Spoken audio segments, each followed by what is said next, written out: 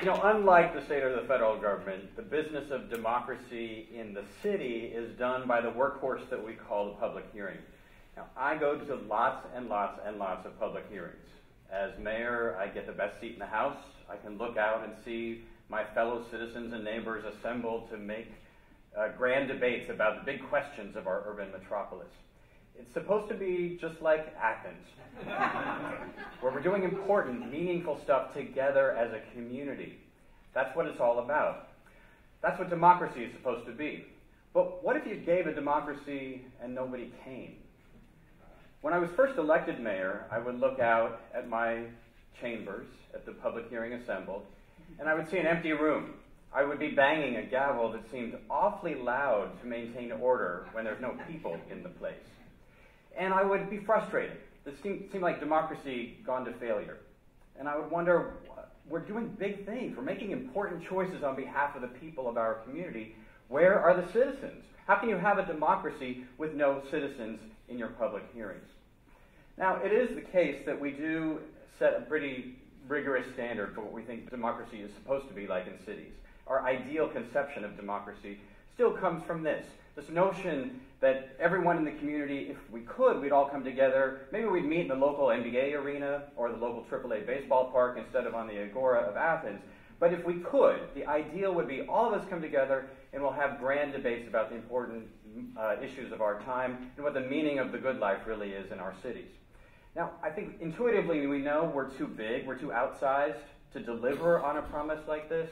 So we know it's not possible. And we also know that the sheer diversity that essentially defines what a city is makes it impossible to have the kind of experience and perspective of values that you could have in Athens.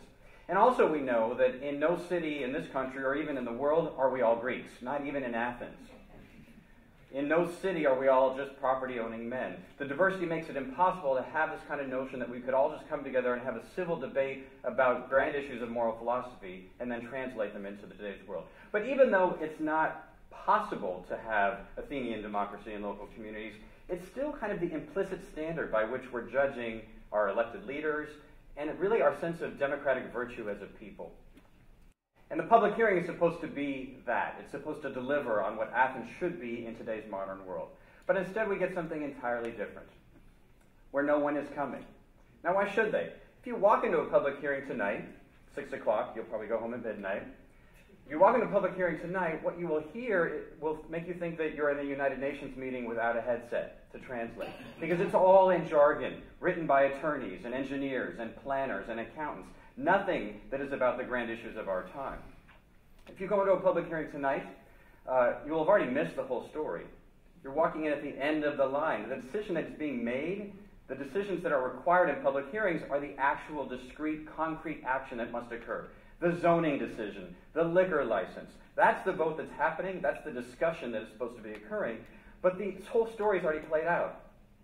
Long before that point, in the planning process, in the strategy process, in the visioning process, is when the conversation was happening about what do we want to see happen. The zoning is just making that occur at the last moment. It's just the implementation. Going to a public hearing and expecting to participate in public democracy is like going to a movie when the final credits are rolling and expecting the plot. But that's not what gets delivered because that's not what they're for. Now, public hearings could deliver so much more, but there's no one there. It's not a surprise. Almost all of the time, almost all of the people in any community are not there. They don't know about the public hearing. They don't want to know about the public hearing. If they went to a public hearing, they're not going to make the same mistake twice. The only people in the room are those that have some kind of economic interest before the city that's at stake that night in the public hearing, or a gadfly whose cable is out at home and can't watch Real Housewives, so this is the next best alternative, or a college student who has a mandatory assignment from their government class to learn something about how a local government works. That's it. That's what we've been left with. And in the land of the midnight public hearing, it's the citizens with no life that are king. So what we're left with is a decision-making process that doesn't allow us to have a real democratic dialogue about anything that really matters. Now, part of it is the way that we construct city choices in the first place and the nature of what happens in the city. Rarely are we voting on declarations of war or Roe versus Wade or some grand issue that sits all by itself. Choices in the city are much more complicated. One of my most common requests from constituents is, why don't you put a fill in the blank at the corner of fill in the blank and fill in the blank? So why don't you put an Argentinian restaurant at the corner of 5th and Broadway? I would love to have an Argentinian restaurant. Mr. Mayor, deliver that. As though as mayor I could say, let there be Argentinian restaurants, and out of the sky would drop an Argentinian restaurant tomorrow. Now that's the request, that's the value, that's the thing that would enliven the neighborhood, the restaurant district for that individual constituent, that individual voter. But an Argentinian restaurant as a decision doesn't exist all by itself. There's no public hearing that I have to say, Argentinian restaurant, yes or no. An Argentinian restaurant is a function of things like, well, can you build a restaurant on this site at all? Is that allowed? And if it's allowed, is it encouraged? What is the taxes like for an Argentinian restaurant? Can you walk to the site? Is anybody going to want to go buy food at an Argentinian restaurant? Have you built enough housing around it? Have you created a restaurant district? Well, a restaurant district only functions if you have walkability and transit services and bike parking. But if you were the citizen that came to the public hearing on parking ratios and said, I want that area around 5th and Broadway to have plenty of free parking so I can get in and out whenever I want to. If you came there for the public hearing and said, I want plenty of parking. If you came to the public hearing on right-of-way acquisition and said, please build Broadway as wide as possible because I want to be able to drive down Broadway with no traffic at any time whatsoever. If you came to the public hearing and said, at 4th and Broadway, I'm utterly opposed to building a high-density housing project, an apartment complex at 4th and Broadway, that's not the kind of neighborhood that I want. If you came to all those individual public hearings, and then at the end of the process, do not be surprised that you will never, ever get your Argentinian restaurant. You will not have a restaurant district. The creation of the district depends on an almost infinite number of antecedent decisions that have to get made. And those decisions are the hard ones. They're not the fun ones. No one comes and says, build more density. No one comes and says, put a methadone clinic on the corner of my block. No one ever says those things. But what they want is a walkable place. What they want is a great downtown. What they want is a healthy community. And those depend on those individual decisions. Having public hearings about just those things, density, 14 units to the acre, or 18 units to the acre, what do you think? That's what we do.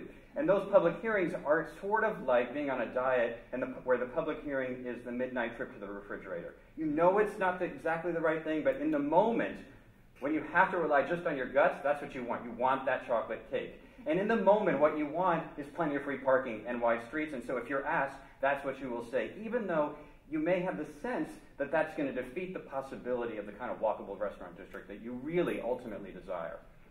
So the choices are the wrong ones. We ask the wrong questions in the public hearing, and then we wonder why we don't get the kind of participation that we would like to see. And no one does come. And the result is no participation and frustration with the ultimate decisions that occur, and less and less and less in participation, not just in the hearings themselves, but even in the process of elections, because no one gets the connection between their participation in a democracy and the results that they ultimately are able to see. Now, I know for a lot of folks the answer is, and it was for me when I first became mayor, is transparency. When I first got to my first public hearing as mayor, I'm like, there's nobody here. What we need to do is get some outreach going. We need to let people know that this important decision is happening about changing zoning from 14.2 units to the acre to 15.6 units to the acre. Public information officer, let's put something out on the internet. Well, that didn't exist then, but let's put some flyers up that tell people that this public hearing is occurring. Let's have more transparency. Let's provide more information. Well, it turns out that's not really a great strategy because it actually makes it worse. It isn't that there aren't enough choices for citizens to make. There are plenty of them. And in fact, when I was sitting in that public hearing, in my own hearing, thinking, gee, where is everyone else? I'm an informed person. I believe in government. I'm doing my civic duty by being at this public hearing. Where are all the rest of the people? We need to tell them about it. But at that same point, when I was having my city council hearing, down the road, the school board was having a hearing, too. No one was there. The county board of supervisors having its hearing a few miles away, talking about what to do about library hours.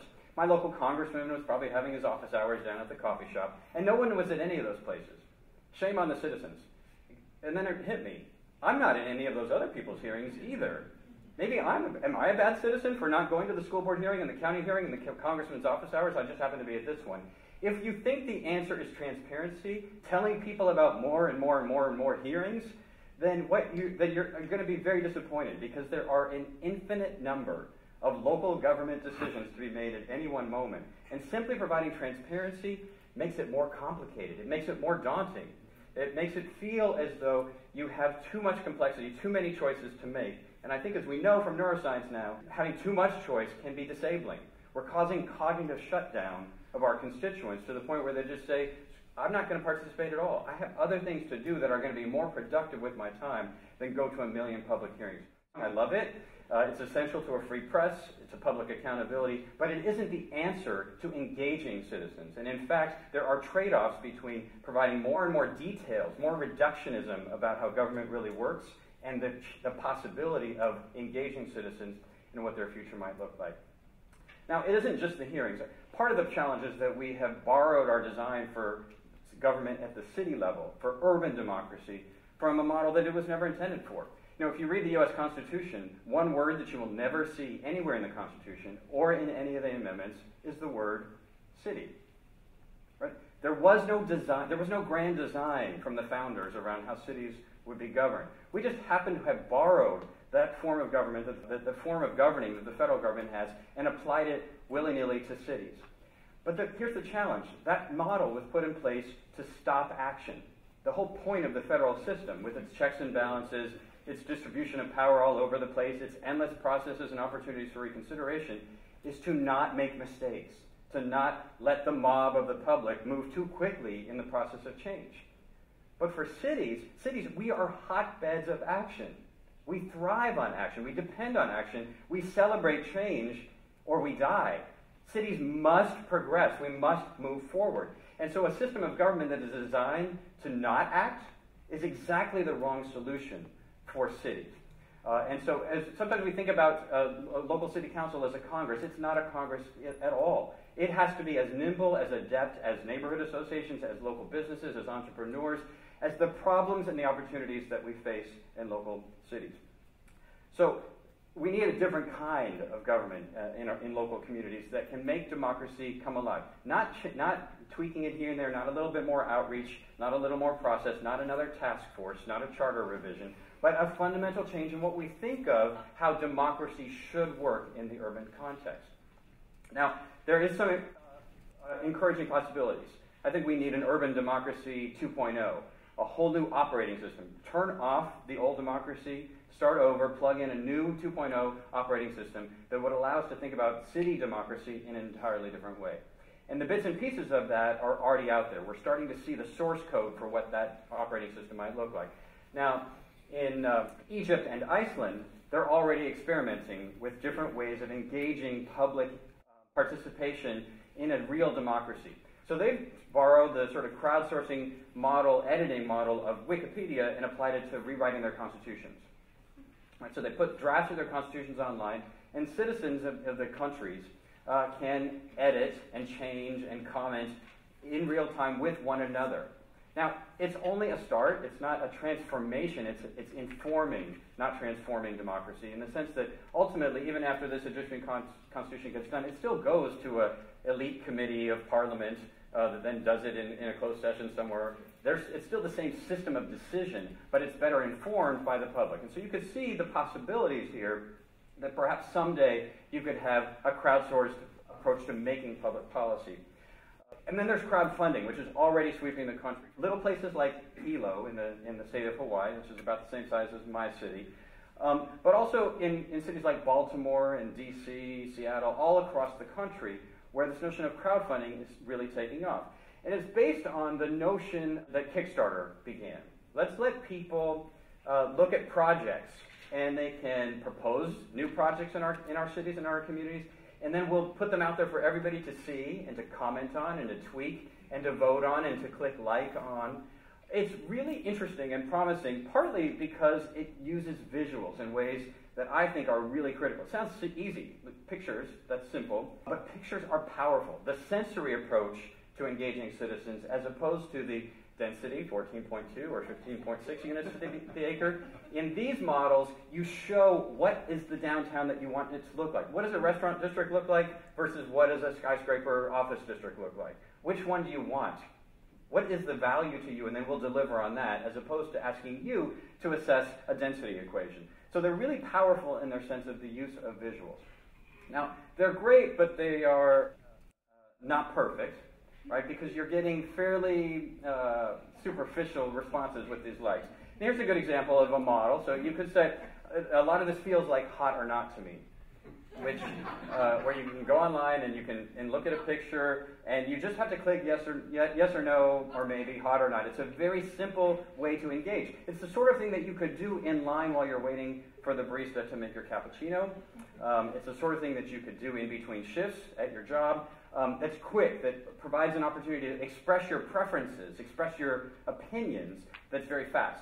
So, and it's certainly possible to think about applying this at the civic scale. And in fact, that's essentially what these crowdfunding models are all about, is providing an opportunity, quick opportunities for citizens to engage in real decisions in a way that is meaningful but does not require them to take the entire night off and sit through endless amounts of jargon.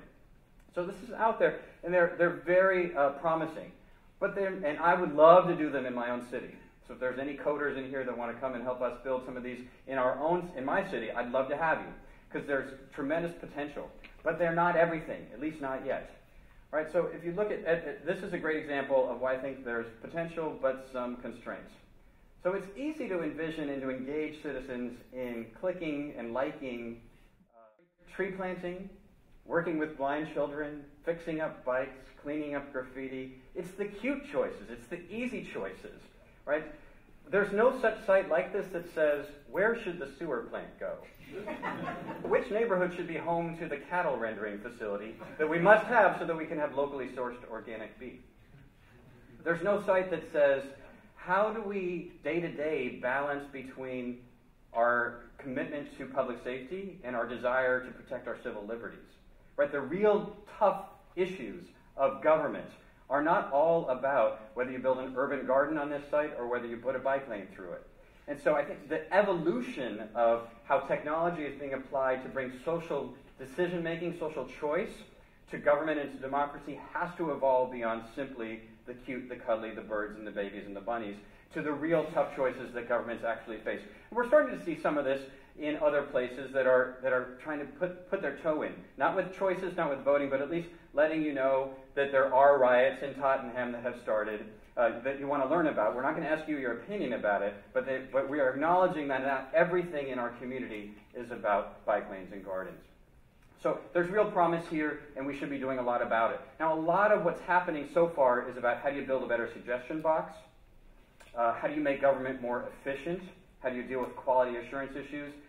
Places like Code for America and the urban mechanics shops in a lot of city halls that are popping up across the country are focused on sort of changing democracy in the sense that in addition to democracy being about voting and voicing your opinions, that maybe you can express your citizenship by action, by actually doing things, and in so participating in governance in a way that isn't just about submitting a speaker card at a public hearing.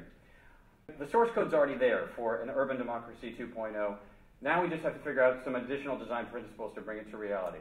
I think the first one, and it's one that I think a lot of folks struggle with, is that we have to rethink what citizenship itself means. That we're so used to thinking of citizenship 100% based on where do you sleep each night. So I sleep in West Sacramento. That means I'm a 100% citizen there. I might come to a museum in Sacramento. I might have a job in Sacramento. I might eat dinner every other night in Sacramento. I might come to the play in Sacramento. I'm a 0% citizen in a city where I might spend a third of my day or a third of the week. I'm a 100% citizen in the place that I sleep, as though that's all that matters. If I were to invest in building that Argentinian restaurant at 5th and Broadway, and it happens to be at the city next door, I have no stake as a citizen in that city. That is not necessary anymore. In Athens, in colonial New England, in the history of the city, the correspondence between where you sleep, where you work, where you play, where you die, where you marry, was easy. That is no longer the case, and our notion of what citizenship is has to evolve to account for the fact that our lives cross municipal boundaries in important ways. Second is that we need to stop asking people what they think about everything directly. As Steve Jobs says, you would never get the iPad or the iPhone if you ask people, what do you want?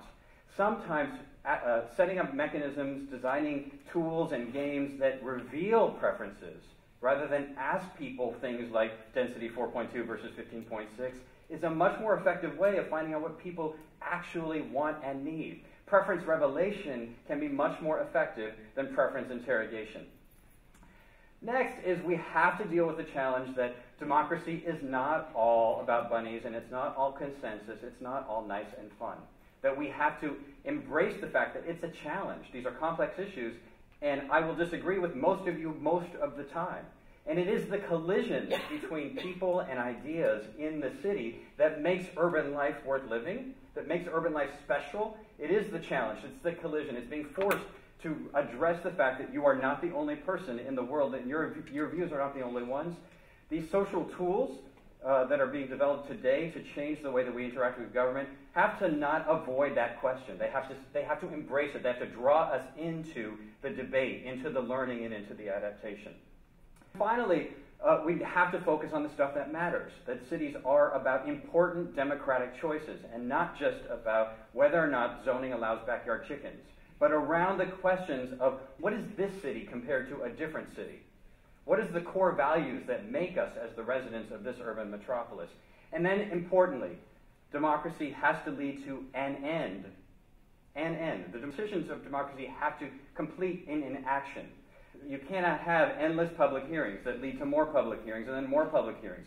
At some point in an effective democratic system, the decision must come to an end because in the city, unlike apparently the U.S. Congress, action must occur. Tomorrow, someone must pick up the trash. Tomorrow, someone has to know, can I get a permit for my Argentinian restaurant? And that's what city democracy has to promise on. And so that's our question, is who among us is ready to start redesigning democracy, to start not tweaking it, not making it slightly more efficient than it used to be, but really rethinking what democracy is for, what it's all about, and how we can harness it to make our cities better places to live. All right, now who wants to go get some Argentinian food?